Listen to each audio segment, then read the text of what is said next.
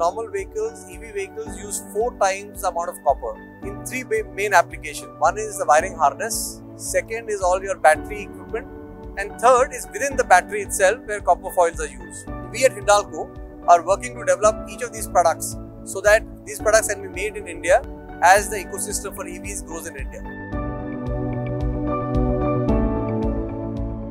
First, our focus is now how do we create a circular economy and design a product so that they can be recycled fully. At Hindalco, across our plants and manufacturing locations, we are focusing on ensuring zero waste, reduce water consumption, so moving to ZLD, zero liquid discharge, and also air and air emissions reduction. We are also working actively on all our waste streams to see how they can be reused or repurposed for other applications where they don't end up being in landfills and other areas where they just take up space.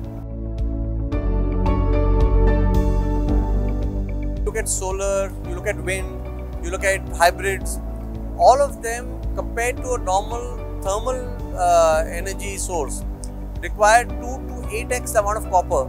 Power Minister just shared. We are at about 170 gigawatts of renewables in the country today. In the next 7 years, we have to take it to 500 gigawatts. That will require a lot of copper. So aim is to ensure that we make all that copper in India.